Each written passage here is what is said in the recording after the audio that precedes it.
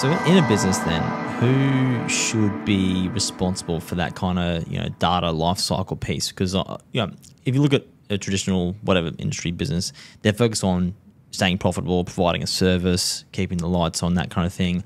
IT managers and IT teams internally or MSPs are focused on keeping the lights on. They're probably not really the kind of people that are going to dive in and look at, oh, actually, we don't need this driver's license from 12 years ago. Who in a business should do that?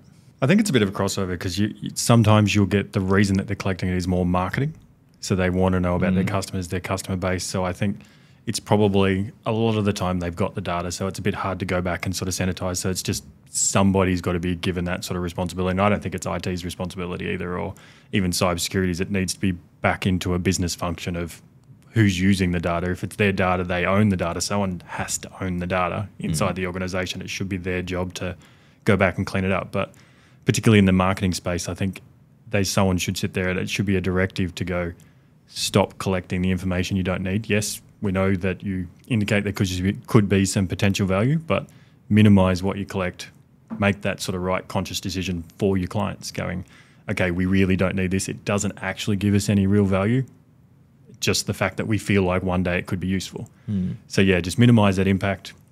Take that sort of business choice of going, this is the right decision for both us and our clients moving forward to stop collecting that kind of stuff. Do the validations, then eradicate.